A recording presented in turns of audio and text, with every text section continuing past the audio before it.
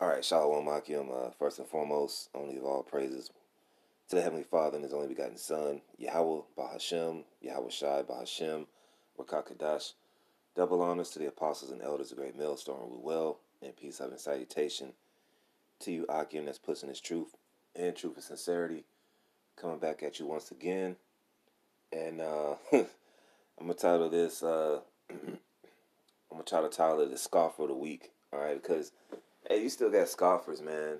You know, all this prophecy going on, and Jake is still scoffing, man. Especially those who know that they're Israelites. Those are the circumcision. So I did this video maybe 2 years ago when this page, GMS Witness of Yahweh Why Yahweh Shai, was my backup page. Okay, this is actually my second page, actually. But I did a video about the Lashawan Kodash being the pure language of Hebrew Israelites, not the Yiddish. So you got this guy saying, first of all, Yiddish and Hebrew are two different languages. Yes, Yiddish does use some Hebrew words, but they are different languages. For example, in Hebrew, the word for God is, let's see, it's, I don't know how to pronounce that one right now, but it says God, while in Hebrew, the word for God is Alahayim. You have no idea what you're talking about, okay? So, I'm going to start off in this scripture right here. In Zephaniah chapter 3, verse 9. For then will I turn to the people a pure language, that they may all call upon the name of the Lord to serve him with one consent. When you see an Israelite that has a name, Ben, in it, he doesn't know what the hell he's talking about. First of all, you don't know what the hell you're talking about. Yishmael, you got to watch out for these Yishmael guys. Okay? And as a matter of fact, let's get that, man. Genesis 1 and 1. Because that was basically what I did the lesson on. Alright? Any Israelite talking about Yishmael, Elohim, they don't know what they're talking about, man. They speak in Yiddish. And we can get that. Let's look up Yiddish right quick. Yiddish Wikipedia. Alright, let's get that first. It says Yiddish is a High German-derived language historically spoken by Ashkenazi Jews, Edomites, okay, Temanites, all right, Teman descended from Esau, so Temanites came up with Yiddish, okay. Yiddish is garbage, all right. So for you Israelites using Yiddish, you're speaking pure garbage. You're speaking the language of your father, the devil, all right. So that's strike one against this scoffer, man. Let's go to Genesis 1 and 1.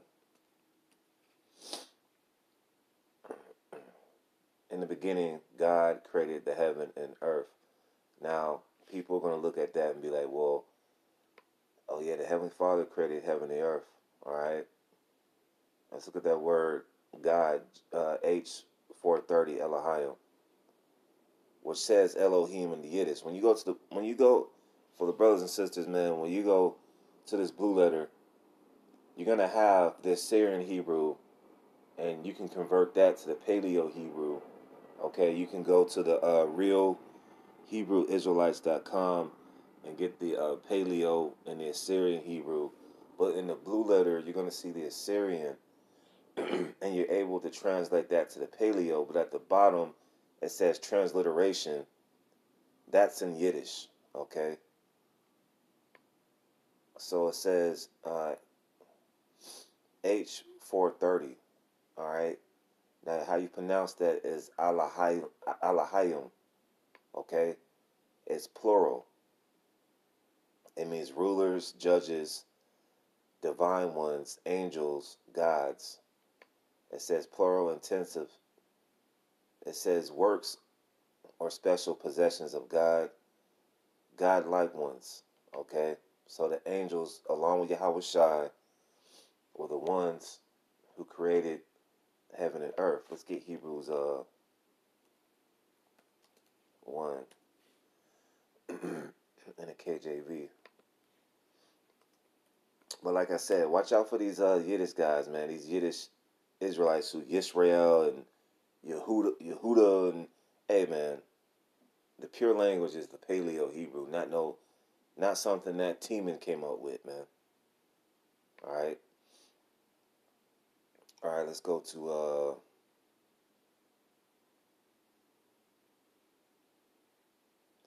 Hebrews 1:1.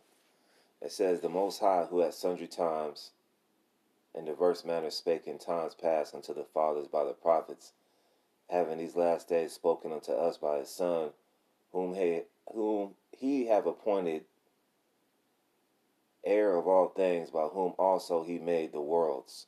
Let me read that again.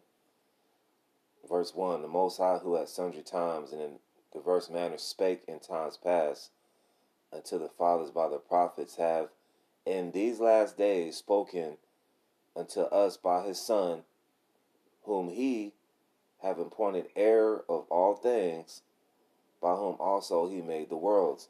So Yahweh Shai, going back to Genesis 1:1, Yahweh Shai along with the angels, all right, the Lord willing that be us, the first fruits, the 144,000, created the heavens and the earth. All right, just for some clarification, because this ain't about this scoffer, man. It's about edification. But I'm going to get on this scoffer any damn ways. All right. So going back to Genesis 1:1, the Most High appointed Yahweh Shai to create the heavens and earth. And Yahweh Shai brought along the 144,000 to create the heavens and the earth, the Elohim. Okay? Now, just for the sake of edification, when you go to Genesis, I believe it's the second chapter, Genesis 2 and 4, that's when you'll start to see the Lord God. Genesis 2 and 4.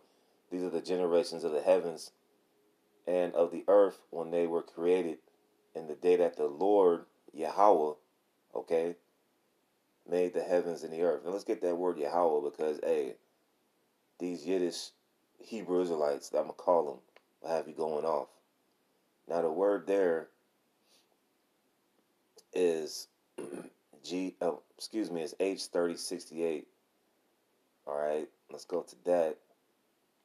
Now, in the Yiddish, it says Jehovah, okay? That's where these people translate. They put the J in there and put Jehovah. That's where you get those Jehovah's Witnesses from. You know, they'll read you Psalms 83 and 13 and be like, see, that's the name of God. No. These scriptures come in mystery, man. That's why this guy, Daniel ben Yisrael, can't get it, because even the Paleo Hebrew, it's a mystery, man. All right. Now H3068, it's Yahweh.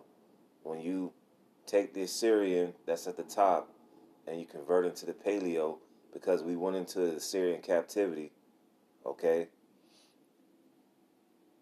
you'll get Yahweh, okay, because there's no E's and V's in the Paleo Hebrew, okay, just like there's no E's. So Ben Israel, his name should be Ban Yasha'Allah. His name should be Daniel Allah Ban Yasha'Allah, not Daniel ben Israel, man. All right. So this guy surely don't know what the hell he's talking about. And since we're on the topic of scoffers, all right, and doing a little correction here, because you go to this guy's videos too, man. That's why I put this comment and said, okay, Mr. Esau is not the white man. You go to this buffoon's page, and he has videos about Esau's not the so-called white man. So I guess when Esau pulls you out of your home during the HR 6666, you're going to find out the white man is the devil, and he's Esau Edom. Okay, you're going to find out the hard way. And then this is my comment right here for my backup page, GMS Witness of Yahweh Yahweh Shai 144. I said all these prophecies going on and you still scoffing. So this is Proverbs 19 and 29. Judgments are prepared for scorners and stripes for the back of fools. So when you get pulled out of your house, all right, or you starve to death, or your children get separated from you, or you get shot down execution style, all you scoffers are going to remember all that scoffing that you did, and the Lord is going to place judgment on you, man. All right? This is Matthew 12. Matthew 12 and 36. All right? Matthew 12 and 36. But I say unto you that every idle word that men shall speak, they shall give account thereof in the day of judgment. Verse 37. For by thy words thou shalt be justified, and by thy words thou shalt be condemned. You scoffers are condemning yourselves, man. All right, and there was a video that just came out about members of the IUIC going up to various other camps and scoffing, man. So it could be somebody of another camp putting up these false videos. All right, somebody that believes that Esau is a so-called white man. They could just be putting up these videos to be scoffing. All right, a lot of these scoffers, man, could be in these other camps, man. All right, I ain't saying no names. I don't know that definitely for sure, but there was a video that came out of this ex-IUIC member, and he was a chief scoffer, and he leaked out all the details, man. All right. So you scoffers got a lot of judgment coming, man. All right. 2 Peter 3 and 1. This second epistle, beloved, I now write unto you in both which I stir up your pure minds by way of remembrance, that you may be mindful of the words which were spoken before by the holy prophets, and of the commandment of us, the apostles of the Lord and Savior. Verse 3, knowing this first, that there shall come in the last days scoffers, walking after their own lusts. Let's look up that word scoffers. All right, just a basic definition. That's scoffers, scoffers. All right, scoffers definition. It says someone who jeers or mocks or treats something with contempt or calls out in derision. All right. It says synonyms. It says a flouter, a jeerer, a mocker. It says type of disagreeable person, unpleasant person. You scoffers are unpleasant, man. Get the hell out of my sight. All right. Get the hell out of brothers' sights, man. There's still scoffers and mockers out here, man. All these prophecies going on. This man wants to put this vaccine in you. And you still on the comment board scoffing, talking about you don't know what you're talking about. When your name is Daniel Ben Yisrael. All right? So pretty much the point has been made, man. All right, you scoffers, man, you got a lot of judgment coming. And we have to come up and clean up and do your dirty work, because obviously you don't know what the hell you're talking about, man. So with that, shalom.